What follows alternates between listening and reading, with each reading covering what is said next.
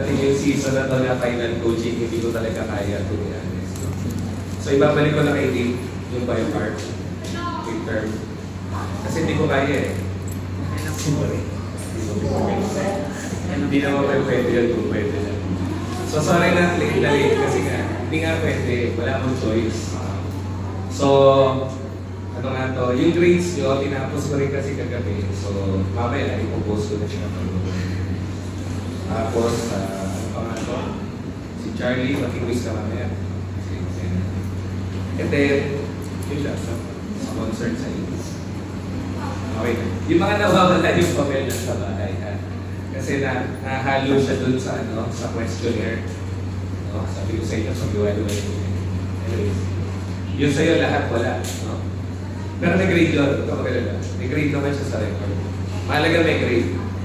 Okay. So yun. Ha? May grade naman mababa nga yun. Marami naman mababa eh. Siguro yung sabi, ikaw lang. Okay. Sige.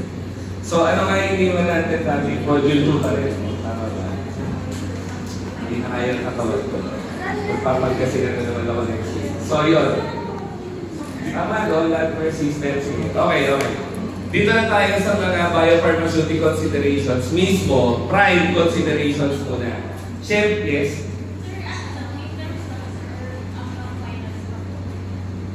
Hindi nakikinig ko. Wala akong choice. Itutuloy ko siya. Hindi mo pwede ilipat eh. Okay? So ano nga ang prime considerations natin lagi sa usapang gamot? Safety.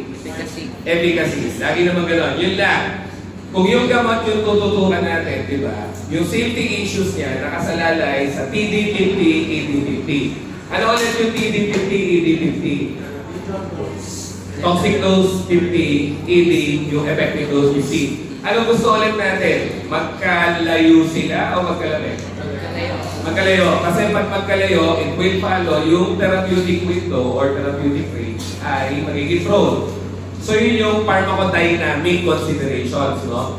Kaya syempre, kung pharmacokinetic considerations ka, yung iyong end product, dapat yung inactive mo, sige na, walang effect. Automatic, dapat walang effect hanggat maaari. Ano pa? Dapat yung inactive mo, hanggat maaari pa rin, hindi siya magre-react sa active. Natural na yun. Ngayon, permissible lang, ulitin ko permissible lang na yung inactive mo mag-react sa active kung sigurado tayo na walang mabubuong bagong drug product. So, generally, ayaw natin ng reaction between your active and inactive. Natural na yun. Kasi nasabi lang natin ngayon, kung hindi talaga maiwasan, dahil yung gamot ay superior para sa isang sakit, tapos talagang nagre-react siya sa inactive ingredient mo, pwede yun, okay lang. Basta sure tayo na walang bagong drug molecule na nabubuo. So, from there, okay na yun. Pwede mo nang tanggapin, pwede nang acceptable. Di ba nasa analysis ko yan, yung mga considerations to approve a particular finished drug product for marketing or for sales? Isa yun sa limit eh. Okay? May mga limits tayo kasi analysis 1, sabi natin, there is no such thing as a perfect drug product. Talaga. So, meron kang mga senaryo na imperfections kung gamot mo, pero somehow, allowable. Or may limit ka nga na maseset. Okay? So, yun lang. Sa efficacy naman, well, even na yun. No? Dapat yung drug product mo, natural. Mame-maintain niya yung kanyang natural or intrinsic activity or therapeutic response, no? Nang hindi tumataas significantly yung toxicity. Alam natin yan sa mismo drug molecule pa rin or sa iyong pharmacodynamic property ng gamot. Sa BIOPHARM naman, it's almost the same. It's all about your formulation eh. Hindi na yung active lang kino-consider mo, kasama na yung inactive. So sinasabi lang sa efficacy-wise, dapat yung inactive ingredient mo, ganun pa rin, hindi siya magdadagdag ng toxicity sa active ingredient mo. Kasi ibang scenario pa yung nag-react si active, inactive, may nabuong bago. Ito naman, maaaring walang reaction, sige, nakalusot siya, walang reaction between active and inactive. Yun nga lang, may intrinsic toxicity pala yung inactive mo. Pwedeng mangyari yun. Okay? So, yun. No? So, dapat ma-maintain mo pa rin or ma-maintain dapat si inactive, pag sinama mo sa active, ma-maintain pa rin yung maximum F or maximum bioavailability. Baga, another part would be, hindi niya dapat ma-compromise yung absorption. Hindi niya dapat ma-compromise yung rate of absorption pati. Ano yung dalawang aspects ng absorption nga pala? Meron kang tinatawag na rate of absorption, yun yung bilis. Meron kang tinatawag na, ano ba? Extent. Ano yung extent of absorption? Yung dami. Siyempre magkaiba yan, no? Pwedeng mabilis ma-absorb. Kaso, yung extent, mababa. Hindi rin okay. Meron naman mga gamot na mataas yung rate of absorption, no? Mabilis. Hindi, para sa sinabi ko kanina. May mga gamot na mabagal ang absorption, pero mataas yung extent. So, okay pa rin yun. And walang ideal eh. I mean, walang scenario na may generalization ka na dapat short ang absorption rate, mataas ang extent of absorption. Kasi it always depends on the disease na tinatarget. Tama ba? Pati yung state ng pasyente. Eh kasi kung kailangan niya resuscitation, kumbaga, dapat yung gamot mo, yung rate of absorption mabilis. Tama? Kahit pa yung extent ay hindi masyadong mataas. Basta ang punto, yung bilis niya nandun, okay yun for emergency scenarios or for resuscitative cases nga. Diba? So again, it will always depend sa sakit ng pasyente. Walang clear cut na, dapat mabilis ang rate. Dapat mataas ang extent. Kasi ayaw mo rin masyadong mataas yung extent. Again, kasi kung mataas yung extent of absorption, it simply means masyadong marami yung pupunta sa dugo. Hindi magiging toxic yan. Kung yung pasyente susceptible sa toxicity ng gamot, hindi pwede. So, wag natin lagyan ng generalization na dapat laging mataas yung rate, dapat laging mataas yung extent. Hindi talaga pwede. Kasi at the end of the day, sa clinical pharmacokinetics, sa clinical patient dependent. Hindi ka pwedeng mag-generalize na dapat mataas to. Iba-iba yan, patient to patient. Okay? So, more on the biopharmaceutical consideration. So, kailangan nating maunawaan muna, syempre, ang alin. Una, physicochemical properties ng gamot. Without understanding the physicochemical properties of the drug, then you cannot design a drug product with the optimum bioavailability or optimum biopharmaceutical parameters and pharmacokinetic parameters. No? Dapat klaro rin sa atin yung magiging rate of administration niya. Dapat klaro din sa atin yung anatomy and physiology ng organs and tissues na kung saan mo siya i-administer. Ano nga ang tinutukoy ng rate of administration? Ano synonym or ano yung common yung narinig na term sa rate of administration? Yung mga OD na yan, PID na yan, PID, QID, Q1D, ano ang mga yan? We call them Init. Ako lang ba? Ito naman ang problema. Init na naman ako. Dosing Kulang pa. Dosing.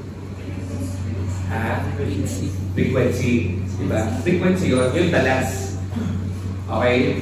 So kapag sinabing, ito baka hindi klaro sa iba. Minsan kasi, parang ang hirap intindihin ng term. Pero just focus on the term. What do I mean? Pag sinabing yung rate of administration ay mataas, ano ang dosing frequency?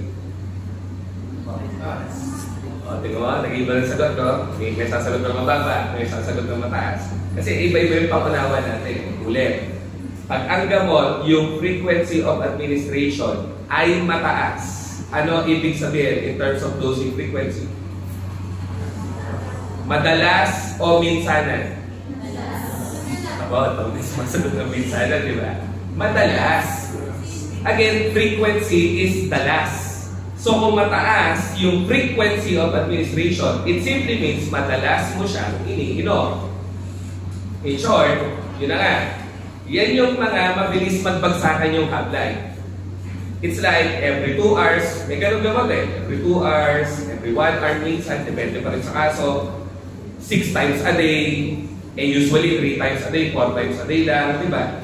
So yun, yung dosing frequency mo. And syempre, kailangan, klaro na sa'yo, yung MOA at MOTA nung gamot. Ano yung MOTA? Mechanism of Toxic Action. Sanay kasi tayo sa MOA. Mechanism of Action. Syempre, may toxicodynamics din. Ulit, pag MOA, pharmacodynamics, mechanisms of action. Pag MOTA, mechanism of toxic action. At ano nga yun? Toxicodynamics. Okay? At sana klaro sa atin sa dispensing yata yun, no? May ADRs ka nga, may ADA ka nga. Ano yung ADR ulit? Adverse drug reaction. Adverse drug reaction, ano nga sila? Any noxious. Yun ang pinaka-trigger word mo. Noxious or harmful event na nangyayari, di ba, while the patient is taking the drug. It can be related to the pharmacology of the drug, minsan hindi. Okay? Ano yung adverse drug event? Anong difference sa drug reaction? May ADR, may ADE di ba? So ano yung ADR, ano yung ADE? Bakit sweet? Malaki mata mo eh. Habang nakatingin kay, mali. Ano yung ADE? Sige, adverse drug event, sige. Pero ano nga siya? Unexpected outcome. Hindi, ADR din yun, halos. Ang tanong ko nga, ano difference doon ADR sa ADE? Predictable. Parehas unpredictable yan. May predictable, unpredictable ADR. May predictable, unpredictable ADE. So, hindi yan sa predictability. Ano tayo yan?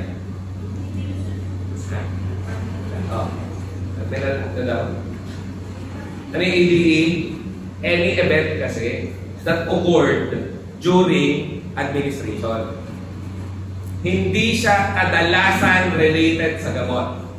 Pero kinakapture yan sa reporting ng harmful events associated with the drug. Ulit, si ADR kasi kadalasan may pharmacological explanation. Pero sabi ko nga, minsan wala. Si ADE, kahit anong nangyari while administering the drug, uminom ka ng gamot, nangati ka ng konti, ADE.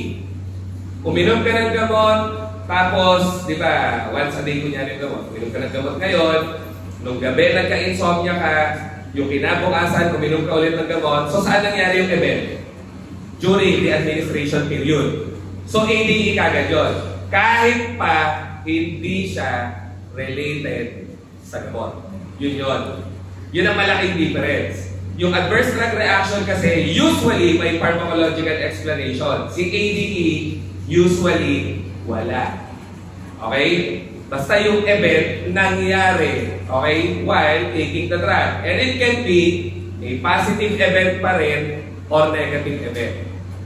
Ano ibig natin sabihin? Kasi di ba, kunyari nga yung Viagra, no? Ano yung negative effect sa high blood? Yung sustained erection. Pero sa mga pasyenteng palpak ang erection, beneficial ngayon yun. Positive effect ngayon yun. Di ba? And these are things na nasa part 1 pa o 2. Pharmacovigilance. I think nasa dispensing din eh. Ano ba yung pharmacovigilance? Pag sinabing vigilance na yun nga, medyo bagong field sa Pilipinas. Pero daming nagaganyan ngayon. Malaki kasi kita dyan. Work from home, parang call center. Pero hindi ka call center talaga. What you receive are reports of events, ADA, ADR, from different countries. Tapos ikaw yung nag-integrate ng data para sa production ng drug information. So, medyo makabuluhan naman siya. Kailangan ng pharmacology. Kailangan ng place card. Kailangan ng medical terms. Magaling ka. Medical abbreviations, prescription abbreviations. So, yun. So, ano yung vigilance? Anong focus na? It's all about pag-vigilance. Detection, monitoring, prevention ng harmful events. Okay? Yun nga lang, syempre, in the real world setting, pag nasa pharmacovigilance ka o nag-TTP ka, pati yung mga unexpected na positive effects nakaka-capture mo. So maganda doon, natututo ka sa mga bagong epekto ng gamot. Kahit pa existing yung gamot, pina-pharmacovigilance setting. What I'm trying to say is, hindi siya restricted sa bagong gamot lang. Pati yung mga lumang gamot na matagal na natin ginagamit ay pinapasok yan sa pharmacovigilance studies para makitaan natin ng makabagong use. Example nga, yung clonidine. Sabi natin noon, ang clonidine, saan siya sikat? High blood. Pero ngayon, binibigay na sa bata. Bakit? Kasi high blood yung bata? Hindi nga. Kasi may ADHD. Produkto ng pharmacovigilance yan eh. Okay? So yun. So syempre, as I have said, kailangan mo yung toxicodynamics o kailangan maunawaan mo yung toxicodynamics ng gamot mo or mechanism of toxic action. No? At yung excipients pati. What I'm trying to say here is, oo, alam na natin. Kailangan alam mo yung safety, toxicity ng gamot. Pero kailangan na uunawaan mo rin, syempre, yung safety at efficacy ng excipient. I'm using quote-unquote for the excipient na efficacy kasi hindi dapat yan may effect. Yun nga lang, may mga excipients ka talaga that can contribute to the effect. Okay? Dapat nga lang, tamang level lang, syempre. Kasi again, pag sobra, toxic. Lagi naman ganun eh. Lahat ng sobra ay masama. No? At syempre, yung excipients mo, pati yung mismong dosage form mo, dapat hindi sila masyadong nag-focus ng alteration sa delivery natural ng active ingredient. Actually, parang umulit na nga lang yung dulo, hindi ko lang na-edit, sorry. So yun, no? Effect ng inactive mo at yung mismong dosage form mo sa pag-deliver ng iyong active ingredient. So ano ulit ang primary concern sa liberation? Siyempre, gusto mo na kung ano mang dosage form yan, ma-liberate nga niya o ma-release niya ang active ingredient. Paano? Ano ang test sa solid dosage forms nga that allows you to have a rough estimate or measurement ng ability ng dosage form mo to liberate the active ingredient? Choices, disintegration ba o dissolution? Di ba saan yan? Analysis 2. Ano? Disintegration, dissolution? Ha? Ba talaga? Sino sa disintegration? Disintegration. Tipid Janela. Halatang hindi sure eh. Dissolution. Oh, lakas na loob ah. Disintegration muna. Isipin din natin. Para ma-dissolve ang tableta, ano munang mangyayari? Kasi pag dissolve, di ba? Completely homogeneous na siya sa gastric juice. Dissolve na yun. Eh, ano kailangan para ma-dissolve muna? Kailangan mabiyak mo na into particles. Disintegration ka muna. Di ba?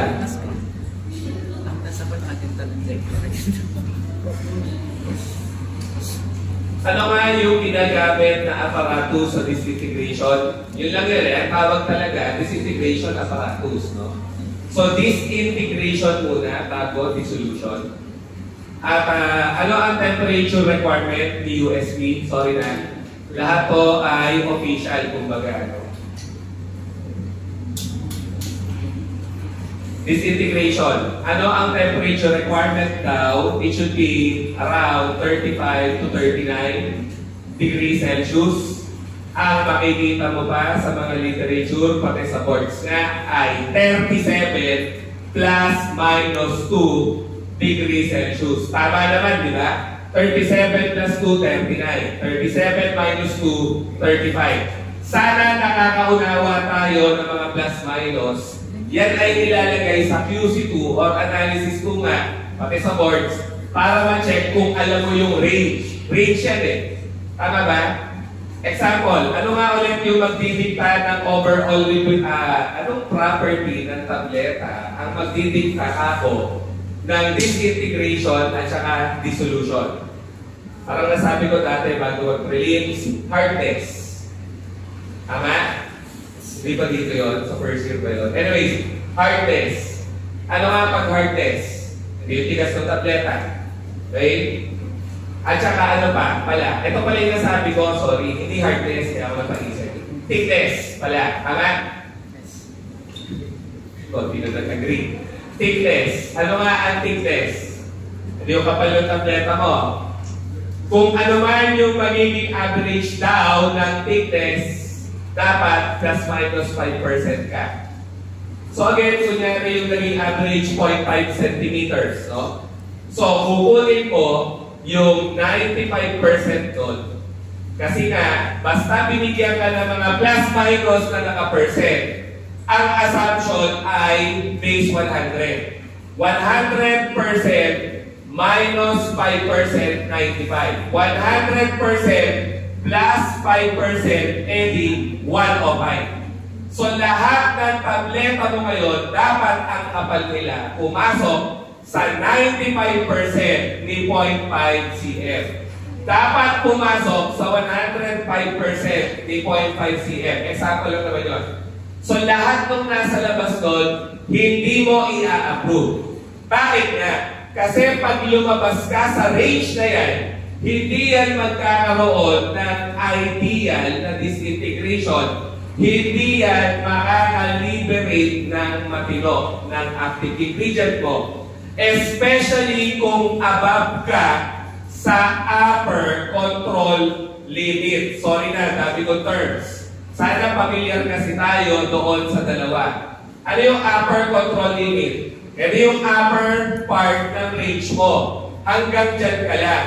So anything na magwa 108% ang thickness, masyadong makapal. Anything na 105.1, masyadong agad makapal. Very strict tayo dyan eh. Kapag naman ikaw ay nakakuha ng target thickness, let's say 94.9, 94.8, and ibig sabihin, lower ka than the lower control limit, masyadong manipis ang tableta. Ang problema mo ngayon doon, baka nasa lalamunan pa lang, nagdi-disintegrate na siya. Hindi yun maganda. UC2, di ba? Yung iba, gano'n. Yung iba gumagan. Alam mo talaga, kayo ba kayo teacher? UC2, analysis 2. Ayun. Meron may marker. Supply na talaga ito lahat ng kahit bago yung supply ng marker. Tutuyuan. Wala hayaan na.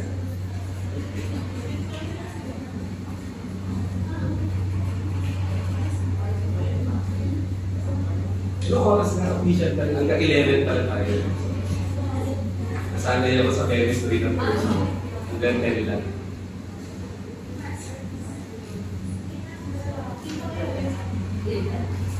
Pag ito, wala pa rin.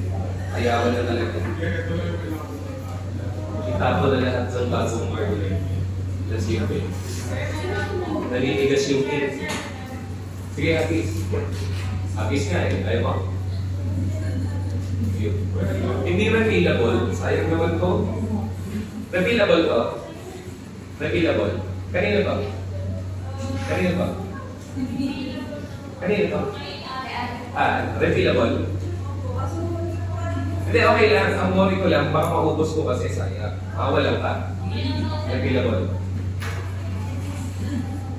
Ay, ano okay? Teka, hindi ko narinig. Nabibigyan ako sa speaker ko. Refillable nga.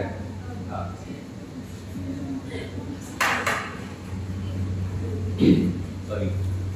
So, yun yung temperature requirement, nag-sample lang din ako ng something na sana ay nadaanan. So, ano nga ang apparatus na ginagamit sa disintegration apparatus?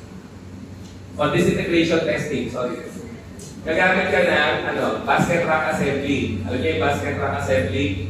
Meron tayo sa tower eh. Doon sa tabi ng part lang. Basket rack assembly. May basket ka, 6. Kasi ang testing yan, 6 na dosage unit. Isang tableta kada basket, lulubog sa dissolution media. O orasan mo ngayon hanggang ilang minuto o ilang oras siya magdi-disintegrate. Okay? So yun. Simple lang naman ang requirement. Pag-disintegration testing ka nga, dapat yung 6 na dosage unit or dosage form nag-disintegrate lahat. Nag-disintegrate lahat. Okay?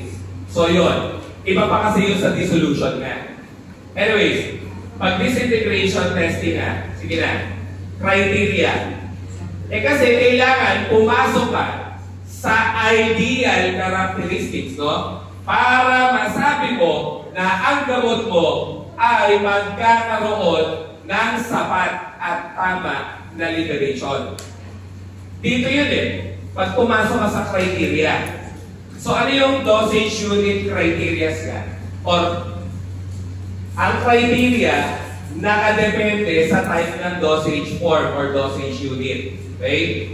So kapag uncoated tablets nga daw, ilang minuto dapat mag-disintegrate? Ganun yan eh. Ano yung limit or criteria ni USP? Pag uncoated tablet, na dapat alam, maraming ganyan eh. Dapat within 30 minutes in water, mag-disintegrate na siya into particles. Okay? Kapag naman plain coated tablets, plain coated tablets, ano ang dissolution? Mali, ulit ko. Disintegration criteria. Pwedeng 30 minutes in water pa rin kung wala nilagay ang manufacturer. Okay?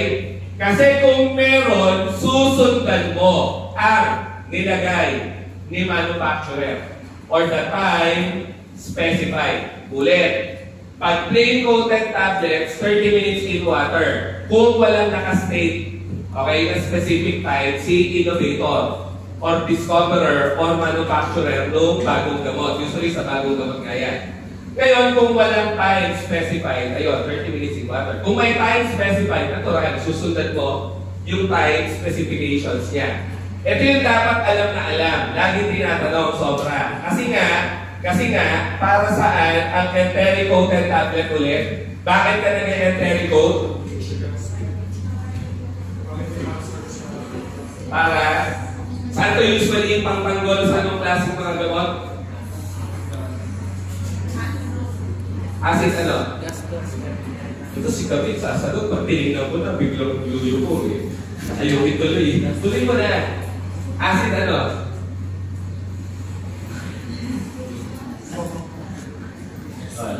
Ano, si Makasado ba ang may sagot? Patingin sa kanya eh.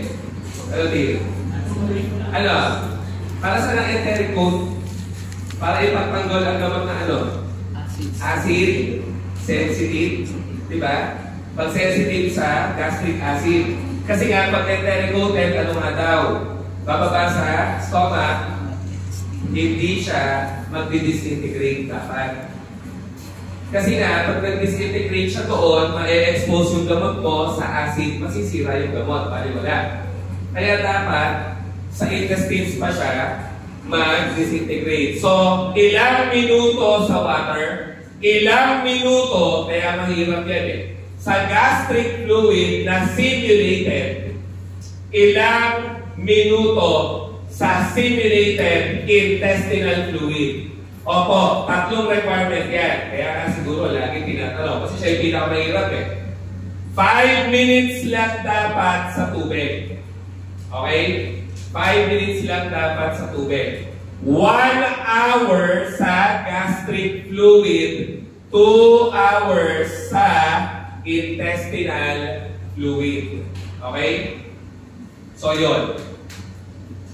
Medyo marami siyang requirement. So, kailangan pumasa siya dyan. Example lang, kunyari, bagong gamot, naka-enteric coat, dapat sa tubig pa lang, 5 minutes or less, nagdi-disintegrate na siya. Ganon talaga siya. Kasi baka yung iba mapaisip, bakit ganon, ano? Mas mahaba yung uncoated. Again, yun ang requirement eh, sa enteric coated. And that has been for several years na nga na ginagamit. Meaning, na-test na nila na yan ay magbibigay ng optimum disintegration para ang dosage form mo magbigay ng magandang liberation characteristics. So, 5 minutes sa tubig, 1 hour sa gastric fluid, 2 hours sa intestinal fluid. Okay? Ayun lang, sa disintegration. Okay. Lagay na natin ito nandiyan eh. Sino ba yung mga dosage forms na dinidisintegration test? Kapag ang gamot mo sublingual, okay? At kapag ang gamot ko ay buccal. So, kapag sublingual, ang iyong gamot, 5 minutes lang din sa tubig. Mabilis yan. Kasi di ba dapat mabilis ma-dissolve. Kasi saan mo ilalagay ka? Sa ilalim ng dila. Alam ka naman 1 oras siya sa ilalim ng dila. Tama? Alam naman 30 minutes siya sa ilalim ng dila. Kaya mo ba? Di ba? Ikaw nga mismo, di mo gagawin. Kaya 5 minutes lang dapat. Ma-dissolve na sa laway. Okay? Paano mag-buccal? Yan ang matagal. Pinakamatigas, yun ang tatandaan. Buccal tablets, pinakamatigas. Sinasabi kong gano'n kasi siya rin ang pinakamataas ang hardness sa analysis 2. Siya rin ang pinakamahaba ang disintegration time. 4 hours in water. Okay? When baka yung ibang mag-object, parang ang tagal masyado. Hindi naman po ibig sabihin, 4 hours din siya nasa loob ng pisngi. Okay? Remember, ito, steady lang siya nasa tubig. Iniintay mo lang mag-disintegrate. Hindi kagaya pag nasa loob na siya ng pisngi mo, gumagalaw yan, syempre, at na-absorb yung gamot, pati yung inactive ingredients. So, lumiliit na lumiliit yung tableta. Kaya hindi ka mag-iintay ng 4 hours para mag-work siya. Okay, di ba gano'n ang iniisip eh. Okay? Ano ba tulad? Parang ang layo ng tingin ko doon. Ha? Ano pa no? Wala. Sorry. So yun ang disintegration. So yun. Pag nag-disintegrate siya, yun na. Yun na. Pwede na siyang mag-dissolve. Okay? Sige na nga, ituloy ko na sa dissolution. Nandiyan eh. Again, these are all related din naman sa dissolution kasi. Okay? So sa dissolution testing naman, ano ulit yung temperature requirement sa disintegration? 35 to 39 or 37 plus minus 2. Kaya madalas yung tanong nakakalito man. Sa dissolution, iba pa eh. 37 degrees Celsius plus minus 0.5 degrees Celsius. So that's practically speaking, 36.5 degrees Celsius to 37.5 degrees Celsius. Hindi rin explain bakit mas maliit yung range pag dissolution. Pero anong napapansin? Ang basis, oo, laging body temperature. Tama naman. Di ba?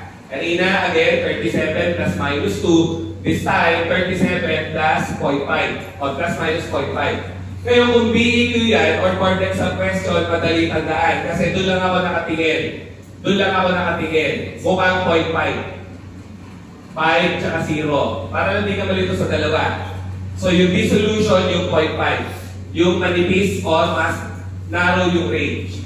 Okay?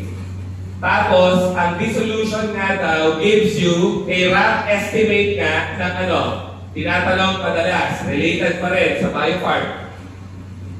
Pag okay ang dissolution ng gamot, it is assumed na siya ay ano, potent. O maganda ang concentration niya na pumupunta sa dugo to cause an effect. Rough estimate of potency at mas tinatanong nga lang syempre, bioavailability. Okay? Pero ano ang mananatiling gold standard sa bioavailability testing?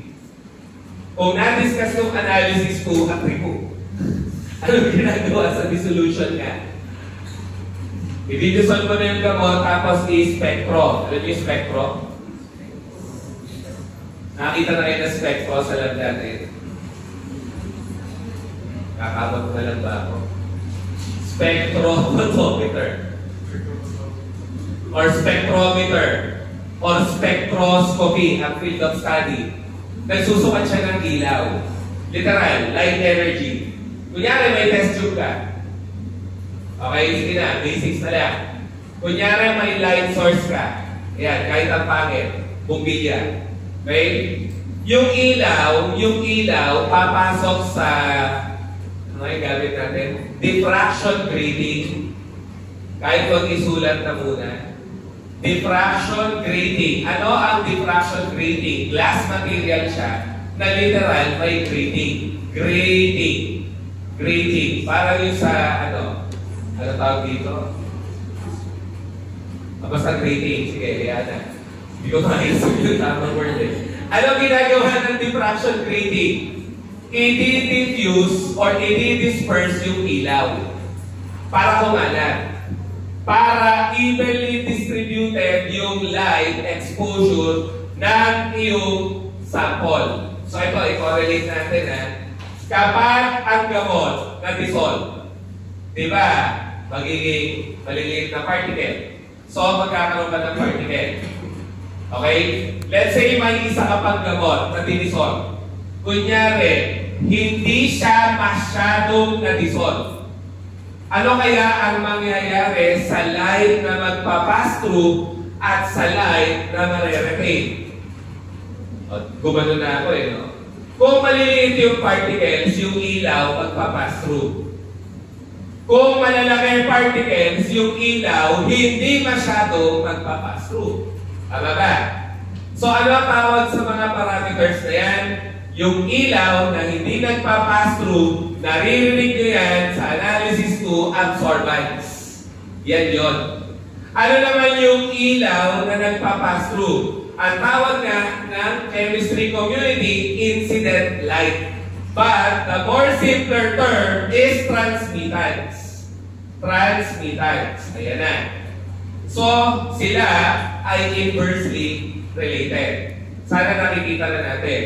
Kung ang ilaw na-absorb, malamang wala masyadong magpapass through.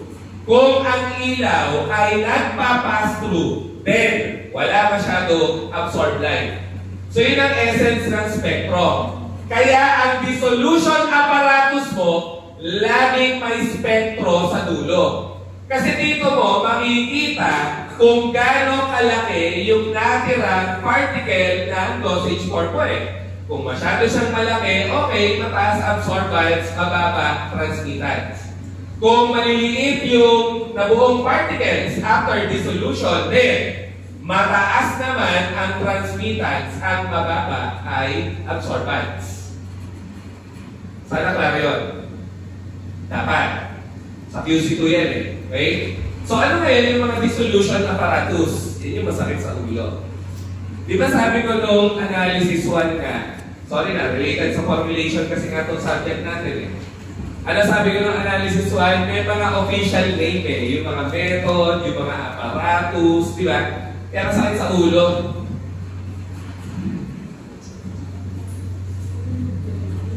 So, ang dissolution testing mo, ganun pa rin. 6 na basket yon usually. Okay? Ilalagay mo ngayon yung dosage form at hihintayin mo sila talaga ma-dissolve completely. Okay? Hihintayin mo sila ma-dissolve completely. Yun nga lang, pag may time specified at hindi talaga nag-dissolve completely, then simple lang, pangit ang dissolution niya. Huwag mo na gawin tableta. Baka dapat gawin mo ng soft gelatin. Sayang pa. Soft gelatin capsule, okay? Or whatsoever other solid dosage forms kung kinakailangan gawing solid dosage form. So ano nga ulit yung mga USB dissolution apparatus? Ilan to? Ilan to? 7. Dami. At oo, mga pangalan nila ganito. Apparatus 1, apparatus 2, apparatus 3, apparatus 4, apparatus 5, 6, and 7. O sige nga, ano mga pangalan yan? Eh kasi official names nga yan eh, no? Ayun, ano pangalan ng apparatus 1? Ang pinaka-tatandaan mo lang, yan yung basic. Yung basic yan. Okay?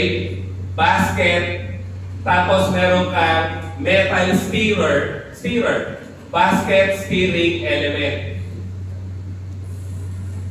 Ang second basic nga ay ano? Paddle. O, ba't yung sumasagot? Alam nila. Paddle. Paddle steering element. So, ibig sabihin, yung steerer mo, hindi na basta steerer lang. Paddle na siya na maliit. Nakita naman siguro tayo ng paddle, no? Okay. Ay, mga taga-Adamson. Ano? Ha? Alam na alam nyo? Big Cruises.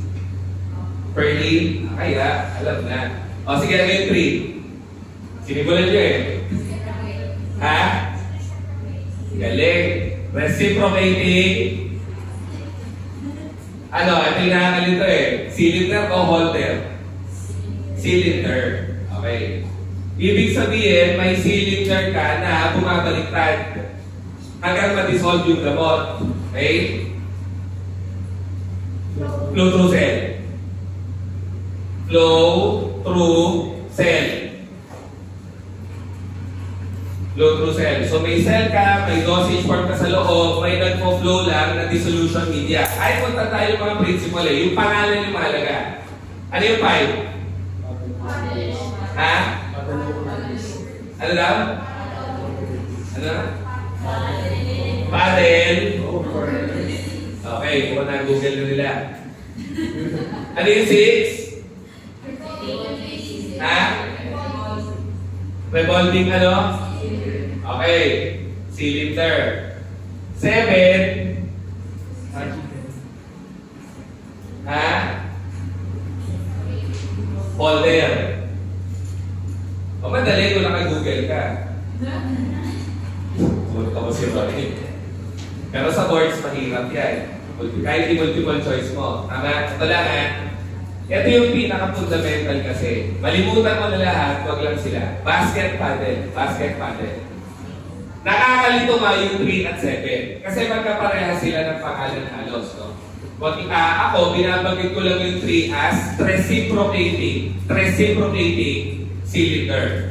Okay? Mamaya na yun sa 7 kung paano tatandaan. Ito, reciprocating cylinder. Sa nalilito lang. Yung 4, madali. Kung multiple choice. Bakit nga? 4 nga eh. Ito F.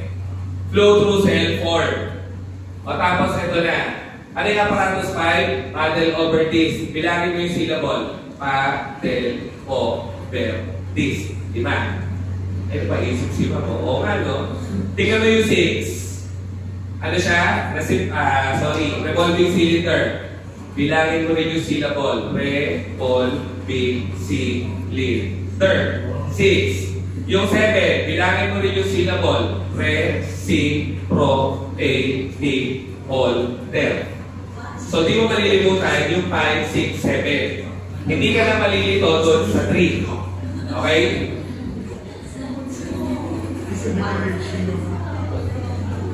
O, diba?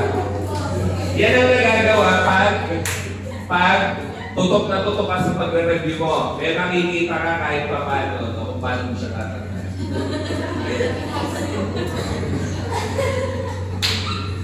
Baka naman lahat bilangin mo yung syllable. Hindi na kayo matapos. Pati sa gamot ba, applicable yun? Magagano ba kinala sa iyo? Uubos ng oras yan. Diyan lang naman sa nakakalito. Okay. Ano nga ang ano nga lang yung prescribed USP na material for creating whatsoever disintegration dissolution apparatus na stainless steel. Toxic lang, no? Kasi pati yung stainless steel may requirement. Anong form ng stainless steel? 316. Hindi mo rin malilimutan kasi sikat na Bible verse. Tama? Si John 3:16. Stainless steel, 316 grade. Marami kasi yan. If you try to search, ang dami-daming form ng stainless steel. Si 316 na ang pinaprescribe to be used for constructing dissolution apparatus kasi, tsaka disintegration apparatus. Okay? Yun lang. Stainless steel 316. So lahat ng yan ay again related na sa liberation ng iyong dosage form. Tapos, ano ngayon naka-show? Okay. So, the dosage form na should release the API. Para mag-guarantee mo na ma-release yung API, dapat pumasa ng mga test na sinabi natin. DISO, tsaka disintake. Disintake muna bago DISO, syempre. Okay? So, ano na lang yung secondary concern? Syempre, yun na nga, kaya ka nga nag-dissolution para sigurado ma-dissolve siya sa GIT fluids, no? Kasi again, ang gamot pag wala sa solution, non-absorbable. And we are focusing on oral dosage forms. Kasi doon laging maraming variation. Hindi kagaya ng intravenous, wala ka namang problema dyan. Diretso kasi sa dugo. So wala ka nang winowori na liberation and absorption. Diretso na yon sa distribution. Mapunta sa mga target sites o kaya naman sa depot sites. Ano ulit ang depot sites? Ulit-ulit, yung taba at saka yung proteins na nasa peripheral compartment, depot sites, storage sites. Kapag naman target site, edi yun yung mga receptors na gusto mong puntahan ng iyong gamot. Ganun lang. Okay? So, ano nga ang correlation daw ng solubility sa permeability? Ano? Pag mas nadidissolve ang gamot, syempre, mas makaka-penetrate siya ng membrane. Again, ang focus oral eh. Pag mas naka-penetrate siya ng membrane, ano kaya ang mangyayari sa absorption rate? Pag malito sa terms ha, absorption rate is yung bilis. So kung mataas yung permeability, madali siyang tatawid ng membrane, madali siya mag-a-appeal sa dugo. Madali. Puro madali na yung ginamit ko eh. So ano mangyayari sa absorption rate? Fast. Mabilis. Faster absorption ang rate. Okay? Ngayon, in terms of the bio-A, ano epekto? Mataas. Kasi mabilis nag-appeal sa dugo eh. Ano ulit yung bio-A? Amount ng gamot na nag-a-appeal sa dugo. Okay? Dapat lang klaro, it's the amount of active drug that reaches the blood. So, kung mataas yung active drug na nasa dugo, edi mataas ang bio-A. So, tataas na. And, syempre, overall, ang yung pharmacological effect ay bibilis din. Paano? Kung ganyan, ang naging property ng gamot, edi ano naman ang magiging epekto sa dosing frequency? Increase o decrease? Ha? Dosing frequency. Yung dalas na naman. Kung mabilis siyang mag-respond or mag-cause ng effect, malamang, madalas kang magbibigay ng gamot. Dadalasan mo. Kasi, ano nga ang general pharmacokinetic properties ng gamot? Pag mabilis mag-work, mabilis din nawawala sa sistema. Diba? So yun, kaya madalas kang magre-repeat administration ng gamot or dadalas yung dosing frequency. Okay? So yun yung sa, ano nga to? Okay, liberation. Ito tayo sa drug considerations. Madali naman yung iba dito. Ano nga ang particle size? That's self-explanatory. Maliit o malaking particle size, no? So, syempre, kung usapang liberation and absorption, BIOPHARM nga, ano ang gusto mo sa particle size? Maliit o malaki? Syempre yung maliit. Kasi pag maliit na particle size, mas madali ma-dissolve. Ganun lang yan eh. Pag mas madali ma-dissolve, tinatanong ano daw ang epekto sa surface area at saka absorption rate na naman. So may bago ka na naman narinig na term, but not so bago. What is the surface area? Ano tinutukoy ng surface area? Yung area na covered ng gamot. Isipin din natin, kung malaki yung particles ng gamot, di ba, hindi siya makaka-cover ng malaking area ng intestinal cells. Pero kung maliliit yung particle size ng gamot, madali kakalat eh, mas kalat. So dapat alam natin yon. Reduction in particle size would increase the surface area. Okay? Mas malaki yung area na mako-cover niya sa intestinal cavity. Okay? And therefore, mas malaki yung portion ng gamot mo na exposed sa intestinal mucosal membrane. At kung gano'n, maraming gamot tatawid ng membrane, maraming gamot ang pupunta sa dugo. Lagi naman. Okay? So, yun. Ano ang epekto sa dissolution rate? Hindi syempre mabilis. Tapos, ano ulit yung equation nga for the dissolution rate ng prelims? Noise-Whitney. Noise-Whitney equation ang tawag. Okay? So, yun. Ano ang tawag dito? Ano gusto mo sa gamot? Hydrophilic o hydrophobic? Hydrophilic. Ano nga niya? Depende is the proper answer. Or gusto mo, both. Bakit? Kailangan water soluble nga. Oral to na naman, oral. Kailangan water soluble para ma-dissolve nga sa gastric juice na mayaman sa tubig. Kailangan lipid soluble din. Bakit nga? Para makatawid ng membrane. Okay? So, kailangan both pag oral. Hindi pwedeng lamang ang lipophilicity. Hindi rin pwedeng lamang ang hydrophilicity. Pag masyadong hydrophilic, hindi tatawid ng membrane. Pag masyadong hydrophobic, ano problema? Walang liberation absorption na magaganap. Kasi mayaman sa tubig ang gastric juice. Kaya dapat hanggat maaari pantay siya. Ano nga ulit yung pang-determinol ng lipid or water solubility? Artificial. Ha?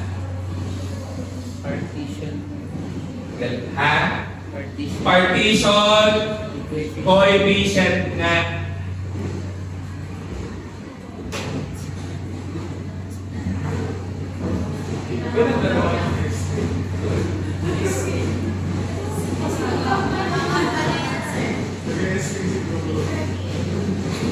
Motorcade yata.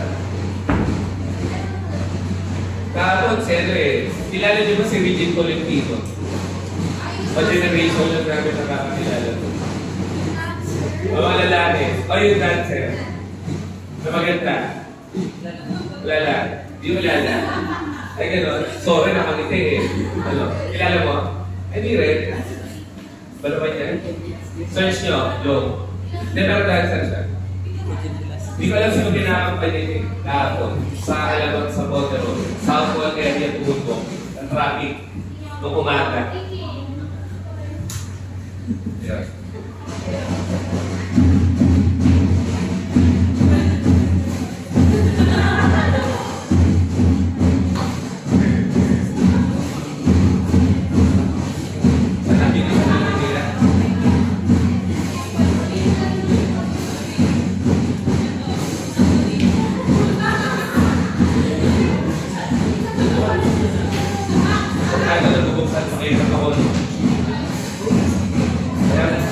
Tingnan mo lang kung magtatagal sila dito.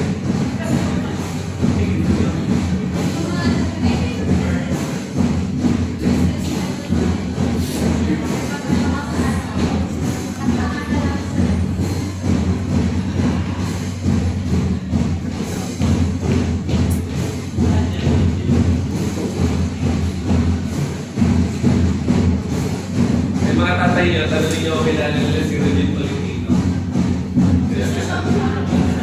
Huwag kami magkakaintindihan pala. Okay na.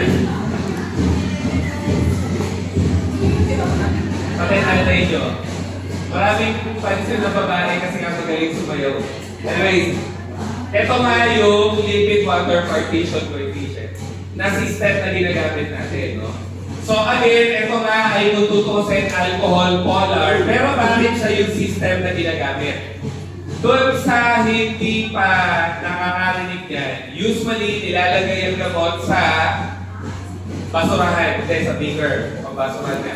So, dalawang system yon, N-octanol at saka water. Okay? So, yung gamot mo, okay. Yung gamot mo, ilalagay mo sa immiscible system na yan. Ang nire-represent nga nito yung taba. Ang nire-represent nito, natural.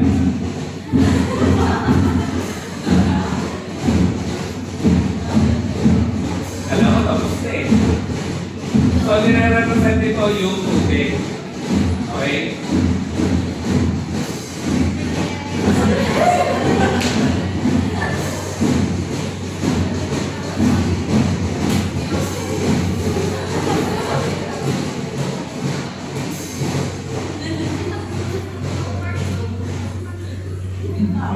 Tapos lalabas na.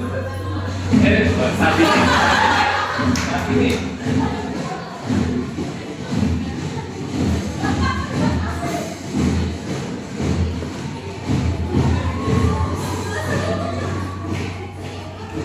Ano nga ba sa tradition yun na?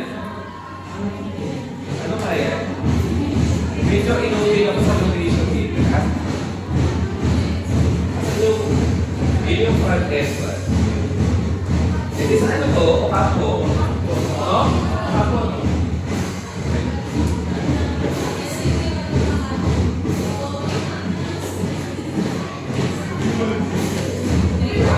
Ay talagang mag-stacey na to. Ha? 11 o'clock daw yan. Yan naman. Anyways. Ito nga ang nire-represent yung phospholipid bilayer na hindi kasi totally lipid soluble. Remember, ang phospholipid bilayer amphipathic. May part na water soluble, yung octane, yung part na lipid soluble. Sige, dahil mo na kayo ulit. Mayroon kayo pa kompetensya. Humingi na. Anyways, So yung gamot mo, lalagay mo doon. Aalamin mo yung concentration. Kapag marami yung na-dissolve dito, alam mo na kagad, lipid soluble. Pag marami ang na-dissolve sa aqueous compartment o tubig, alam mo na kagad, water soluble. Yun lang. Pag talagang sobrang taas ang lipid solubility,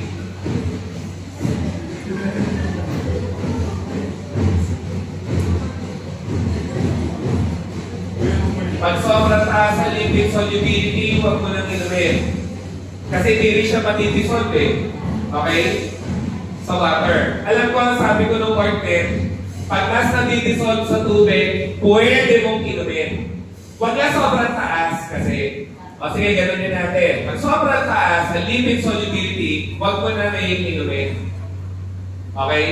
Kasi wala rin eh. Oo, tatawid siya membrane. Kaso, hindi niya magagawa yung first step na dissolution sa gastric juice. Okay? So, walang magaganap na absorption. Kaya, it might sound confusing, pero ang gusto mo nga mangyari, sapat na lipid solubility lang, sapat na water solubility lang. Okay? So, ayun, ang general applications ng lipid water partition coefficient. Sana klaro yun, pag na-dissolve sa N-octanol ay marami, okay, lipid soluble siya. Pag ang na-dissolve sa tubig ay marami, then water soluble siya. Ganun din, ayaw ko rin na sobrang taas ang water solubility kasi hindi na siya tatawid ng cell membrane, ng intestinal mucosal cells. Okay?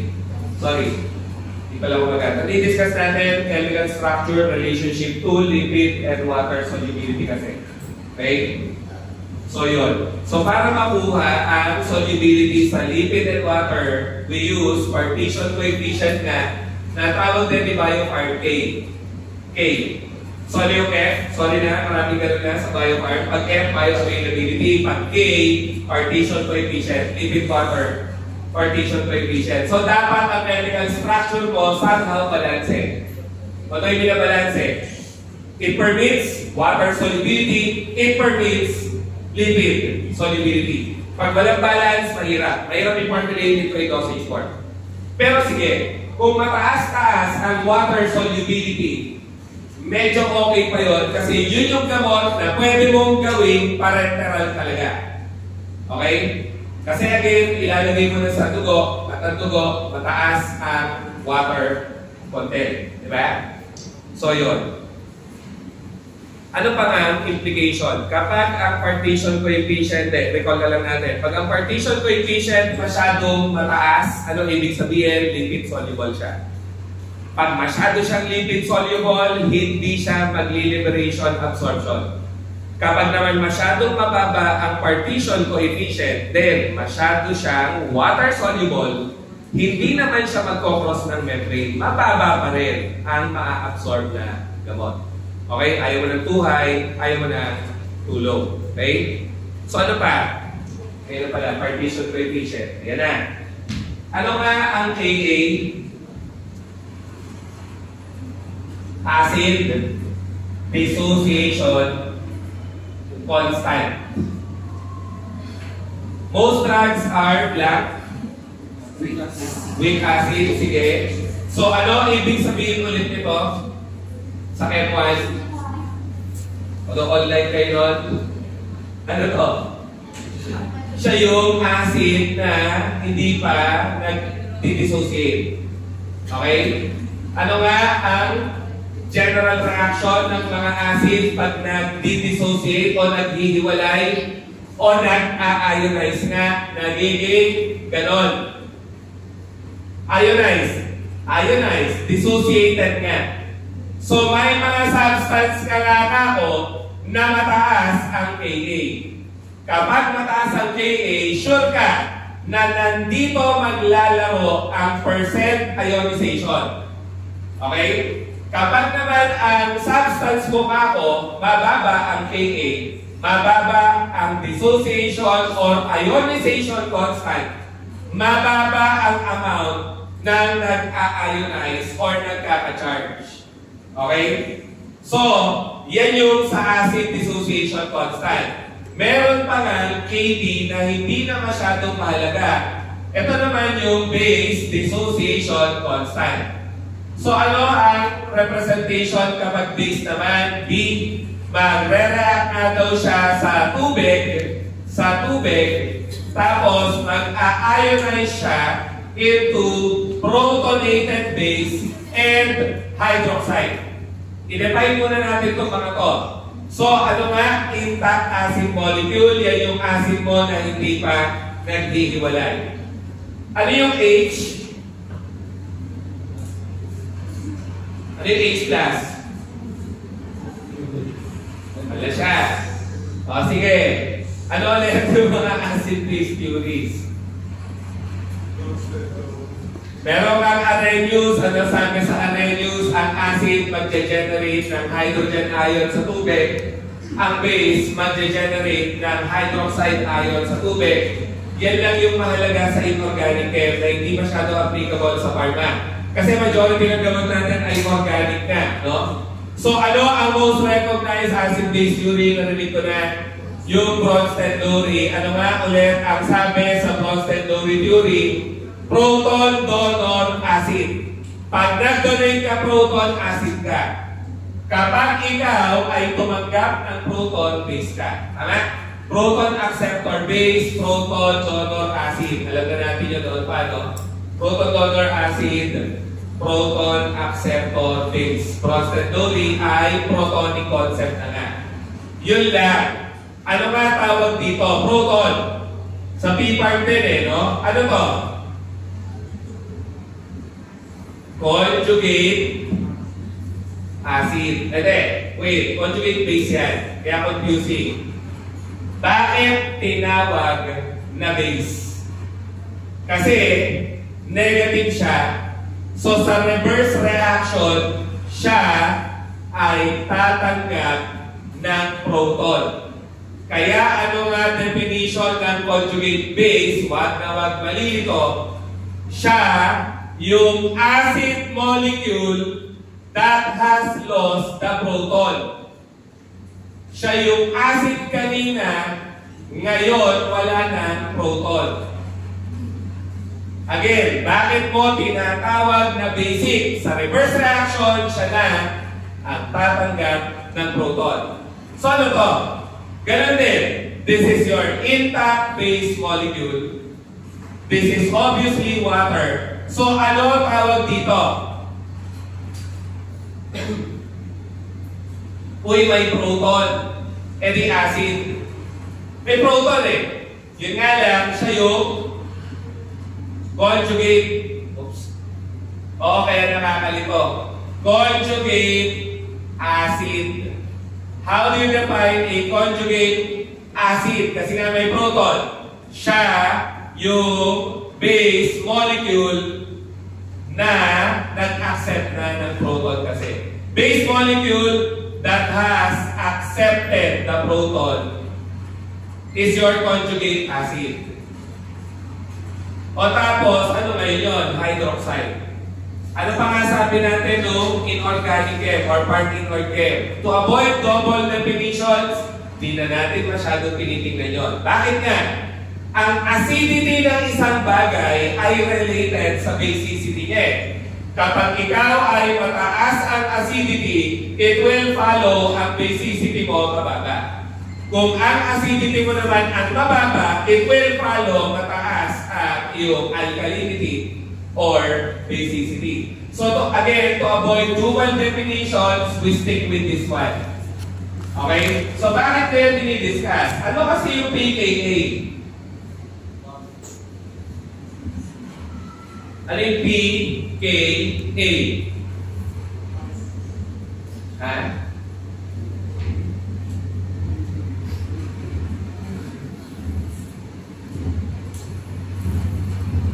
Wala. Ano yung pKa?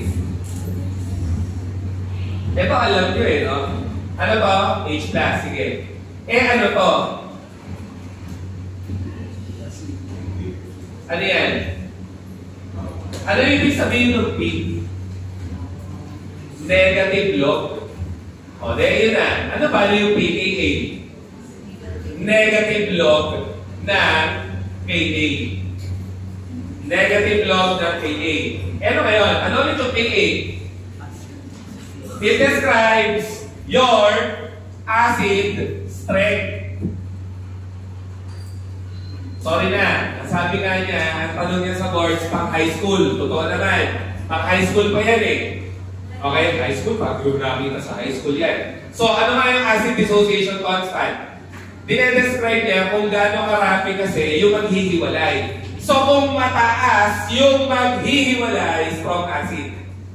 Kasi di ba, pag strong electrolyte, mataas yung dissociation, mataas yung ionization. So, kapag mababa naman yung acid dissociation constant, it simply means na mababa ang nabubuong dissociated species. Hindi masyadong naghihiwalay. Mas marami yung nag-i-stay lang na intact acid na hindi nga naghiwalay. Okay? O, kapag Ka nga mataas, strong acid. Pag mababa Ka, then weak acid. Ganun lang. Pero kung dadalhin nga natin dito, ano ang correlation? Dapat alam. Tinatanong sa BIOPHARM na nga. Acid-base properties ng mga gamot ko. Ano yung negative log? Anong ginagawa ng negative log? Or pag may value ka or integer ka na mataas, kunan mo ng negative log, ano nangyayari? Bumabagsak. Kasi negative log ay negative exponent. So, kung mataas ang Ka, ano ang mangyayari sa pKa mo? Sabi ko lang eh, bumabagsak. Balikan. Babagsak yan. Okay? Kaya ang pinaka-correlation, kung mataas ang Ka, matic, mababa ang pKa, matic, strong acid. Okay? Kung mababa ang Ka, automatically, mataas pKa. At dapat ito yung alam na alam. Kasi sa reporting ng properties ng gamot sa mga monograph sa USP, bira mo makita yung pH eh. Ang madalas mo makikita, this drug has a low pKa, this drug has a high pKa. Ang assumption, gets mo yung sinasabi niya.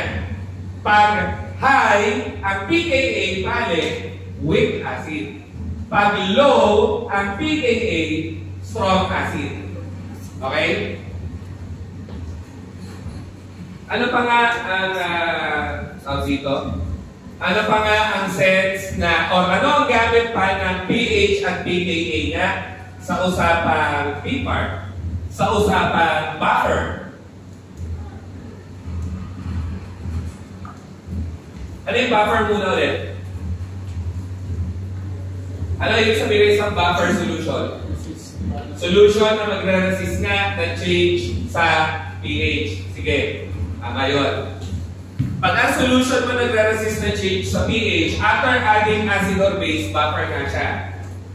Ngayon, ito lang, sorry ito nga yung H plus A negative. Yan yung equation ng paghiwalay ng acid, pag-dissociate, no?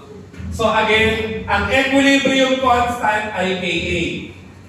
Ngayon, paano nga kinukuha ang equilibrium constant ulit? Sabi ng Orchem Muren at Inorganic Chem.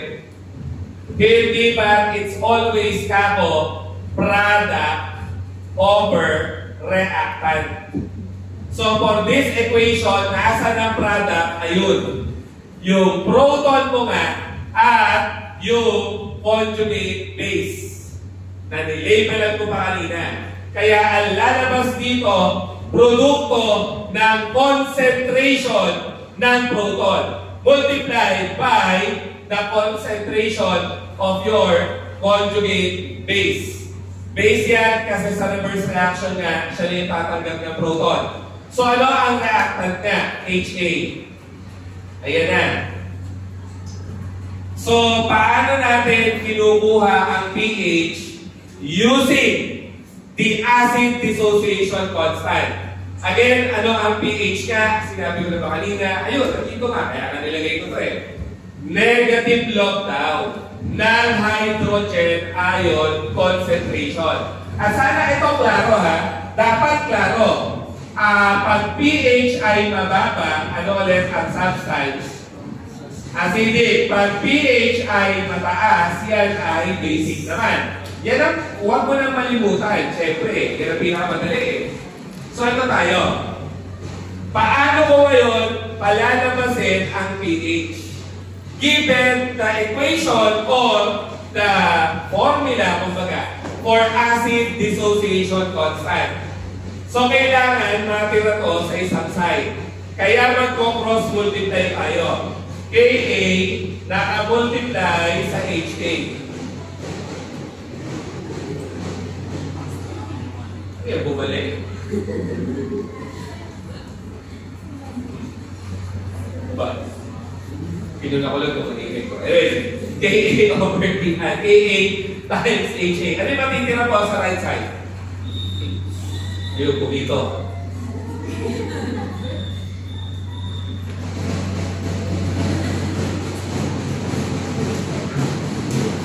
Sige. So ito yung matitira sa right side. Again, ano kailangan natin? Yung H plus kasi kailangan mo muna ng negative log. So divide both sides ng A negative. A negative. Cancel, cancel. So ano magiging itsura? For now, Ka naka-multiply nga sa HA, naka-divide sa A negative, matitira sa isang side ay H plus. So ayan na. Ano na lang ang kulang? Pansinin. Again, ano yung ginagawa natin? Tinatry natin palabasin si pH. Kasi yun yung mahalaga. O, paano mo gagawin pH to? Ay, so galing talaga sila sa math. Ha? Ano na lang kulang? I-negative log mo na lang. Tama ba? pH na nga yan. Ando na nga sa kabilang side ng board. So, kung mag-negative log ka dito, natural, negative log ka rin dito. So, ano mangyayari dito kay Ka? Negative log Ka. Tapos, eto, negative log, dapat alam na itong part na to, HA over A negative. Okay? Pangit, sorry. HA over A negative will be equivalent to pH. So, doon sa hindi nakasunod, kinuha ko lang negative log nun, kinuha ko ngayon negative log nun, HA over A negative, kinuha ko rin negative log nun. And thereby, you have 3 terms. Ayusin lang natin. Ito ngayon, ang negative log ng H plus. Ano matitira sa kabilang side? Ano na nga ang basa dito? Yun ang galing. pKa nga. O, ano na basa dito? Negative log ng H? pH. pH. Ay papantay sa pKa pala. Tapos, dahil ito, naka-negative log, para sumimple, gawin mo positive. Magiging positive log. Yun lang. Pag nag-positive log ka, ano mangyayari sa term? Magiging reciprocal. Kaya nga, magiging pKa plus log over log ng conjugate base na nakadivide sa intact acid molecule. Ano lang ibig sabihin ng bracket? Ano yung bracket? Concentration. Dami. Ito yung dami ng conjugate base. Ito yun. So, that will approximate yung alin nga. Yung dami ng acid na nag-ionize. Kasi kung alam mo yan, yun din ang bilang nun. So, yun yung ionized species. O, ano yun nasa baba na HA? Ito yung unionized kasi hindi naghiwalay eh. Diba? O, ayan na nga ang mga forms na nakikita nyo. Tama ba? Ano tawag dito? Acid. Ano tawag dito? Nakwento ni Doc Mike, tinanong daw niya sa inyo. Kulang. Henderson-Hassel equation. Ito yun. So, ito nga, ang magbibigay sa'yo ng pH ng gamot. Kung hindi man, pKa ng gamot. Kung hindi man, para ma-achieve ang isang target pH ng preparation mo, at least now, alam mo ang dami ng gamot na ilalagay mo na naka-salt form. Alam mo rin ang dami kasi is concentration, di ba? Dami ng gamot mo na hahayaan mo maging non-salt form or non-ionized. O, doon sa nalilito, bakit salt form ang tawag ni Sir? Kasi di ba, pag ionized na may charge, pwede mo i-convert sa salt. Parang ampicillin, pwede mong gawin ampicillin sodium. O, de salt yun. Di ba? Ngayon, kung ampicillin lang, okay, yun yung non-ionized. So, take note of the spelling. Iniiba-iba yan ni board examiner. Ano spelling ng Henderson Hazelbat? Ano? Ha? Ha? Single S, double S? Double S. Okay. Hazelbat. Okay? So, ulitin ko for the last time. Anong gamit yan? It allows you to compute pH of buffers. Una yun sa BIOPHARM. It allows you to adjust your pH according sa target mo na gamot na naka-salt form at hindi salt form. Okay? So, yun. And it also takes into account na si pKa. So, sige, sabi nung iba, memorizing ko nga daw, okay lang naman. Pinakita ko lang kung saan ko kinuha. Kinuha natin sa high school correlation na ng simple reaction ng acid dissociation. Doon lang siya magkagaling. Basta klarong-klaro sa'yo sana na negative log nito ay pH and negative log nito ay pKa. Kasi ayun na nga sila. Okay? So yan ang Henderson-Hazelbat equation naman. Okay? Di ko alam sa BIOPHARM lab nag-experiment ng ganyan. Yung gagawa ka ng buffer para maabot mo yung target pH mo. And again, ang buffer components kasi, ito rin. Si buffer mo, laging gawa sa weak acid at conjugate base na. Kung naalala pa sana sa BIOPHARM. Ito ngayon yun. Okay? So, it gives you an idea, ilan kaya conjugate base ang gagamitin ko, ilan kaya weak acid ang gagamitin ko para ma-achieve, let's say, ang pH na 6.8, 7.1, etc. etc. Depende sa target na pH lagi, syempre. Okay? So, ano pa nga? Excipient interaction. Syempre, may mga excipient ka na, pwedeng nag-i-interact mismo sa active ingredient. Nandun na tayo. Pero minsan naman, yung excipient mo may trace elements. At ano ang problema sa trace elements? They can be metals. Ano ang problema sa metal? Ano? Pyramidal sistema. Sige, ano pa? Metals can catalyze oxidation. Oxidation is the primary mechanism of expiration ng gamot. Dapat alam yun. Kaya nga, sa usapang metabolism, paano namamatay ang activity ng gamot? Oxidation. In vivo yun, inside the body. In vitro, habang nasa formulation siya, paano nasisira ang gamot? Dominantly, oxidation pa rin eh. So, oxidation ang primary mechanism na magkakasira ng gamot both inside the body and out of the body. And metals can speed up oxidation. So, kaya tayo nag-aanong assay nga sa analysis 1. Tagal na nung analysis 1 eh. 1.5 years ago na ba yun? Ano yung parameter na sinusukat mo kako sa gamot para ma-measure yung inorganic substance na laman niya? Nakasama nga value trace metal, kaya ka ash content. Diba? Si ash content gives you the amount of inorganic substance. Kasama doon ngayon yung trace metal. Okay? Yun nga lang, ash content para sa vegetable drug. Kapag naman synthetic ang gamot, wag na sir, di kami nagpe-face-to-face nun. Oo nga. Ano, pag synthetic ang gamot, sulfated ash. Dalawa yun, di ba? Sulfated ash pag synthetic, total ash sa vegetable or natural drug. Balikan lang doon sa analysis 1. So ano yung polymorphism? Natatanong lang, simple lang naman, the ability of your drug to assume different crystalline forms. So bakit yon mahalaga sa BIOPHARM and formulation? Kasi iba-ibang polymorph of the same drug can have different properties.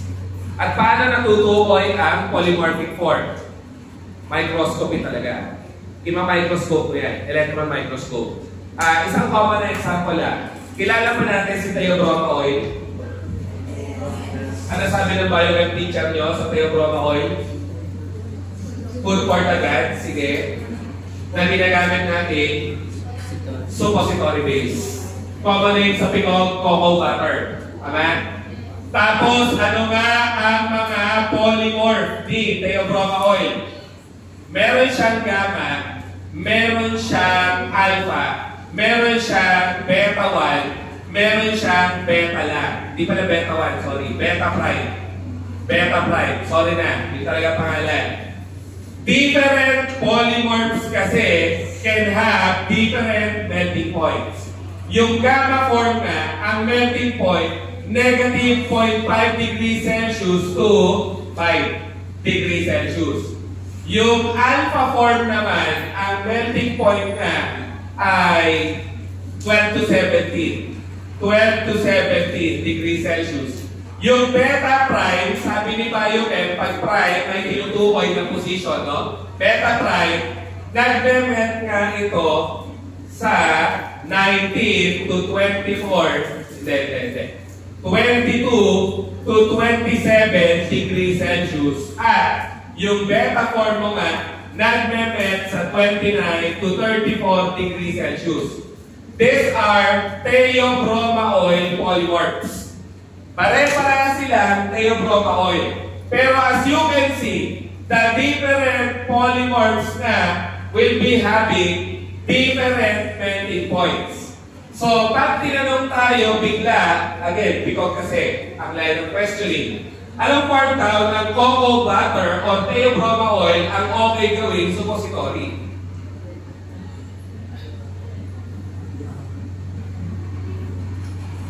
Di dulo. Kasi malapit sa body temperature. Diba? Ano, gusto mo yung suppository, nasa kamay mo palang nalulusaw na. Diba?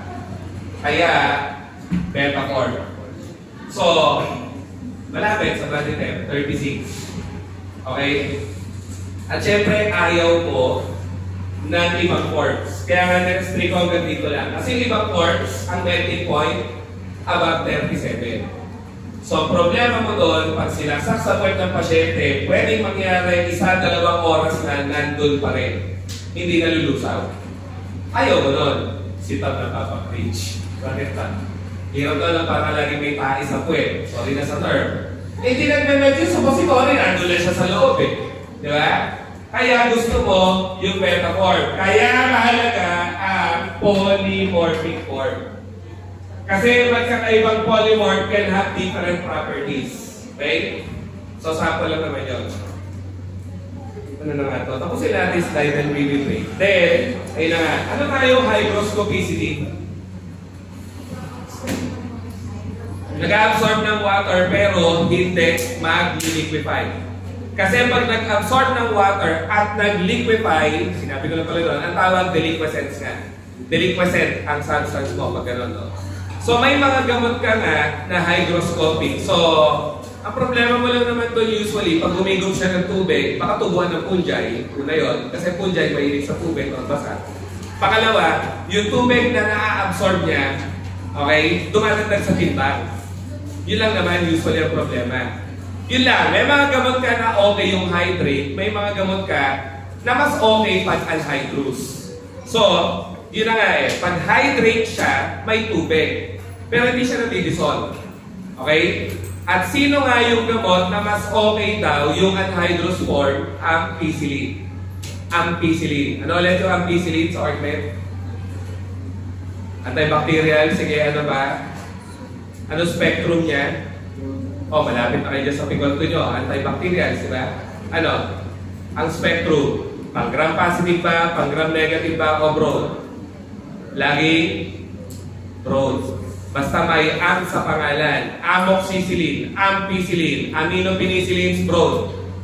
Kaya pumatay ng positive, kaya pumatay ng negative. Okay? At ang ampicillin mo nga bale ay mas active pag anhydrous. Okay? May iba kasi, although bihira, mas active yung hydrous form. And then, ayun, yung hydrous form yung hydrated. Ano nga yung complex?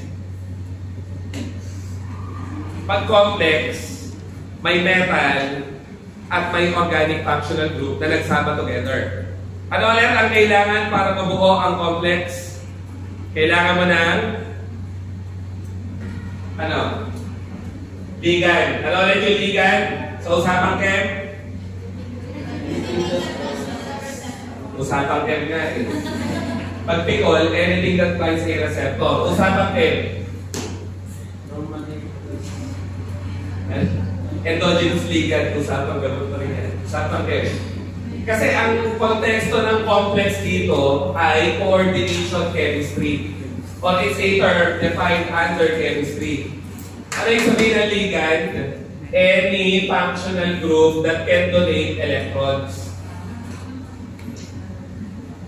to metals. That can donate electrons to metals. Sorry na, sa module 5, na Manu, TDS, BIOPHARM, jurisprudence o mga batas sa pharmacy, lagi tinatanong ang ligand mo, okay, na magdodonate ka ng electrons sa metals. Ano ulit ibig sabihin nito? O diba? Analysis 1. Ethylene, diamine, tetra-acetic acid. Diba? Ano nga sabi ko doon? Anong klaseng ligand to? May nakalala kaya? Hexadentate. Hexadentate. Bakit ganun, sir? 6 kasi ang functional groups niya na kaya mag-donate ng electron kay calcium. So, pag sinabing ligand, yun yung mag-donate ng electron sa metals. Pag sinabing complex, ano na ngayon? Yun yung ligand mo na may nakakabit ng metal. Okay? So, yun. Ano pa nga yung chelate?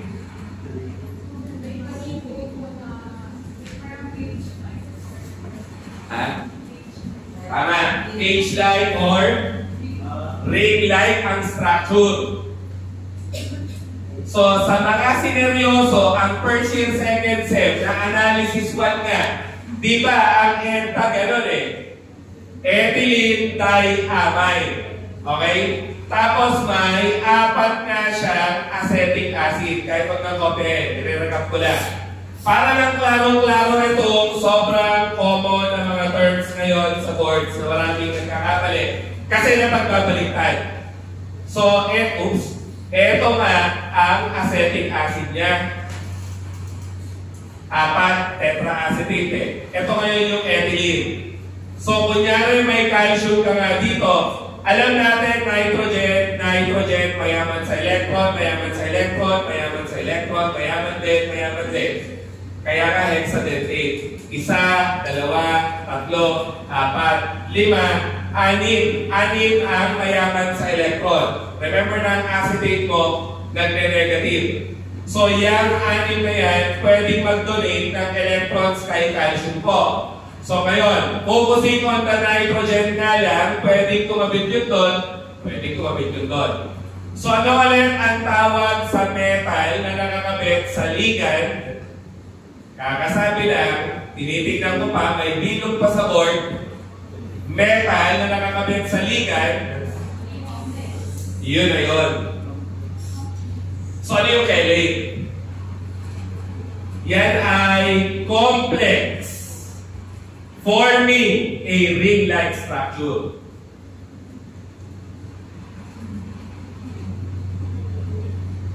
Ring-like naman, tama? Ayun o, kunin mo tong area na to.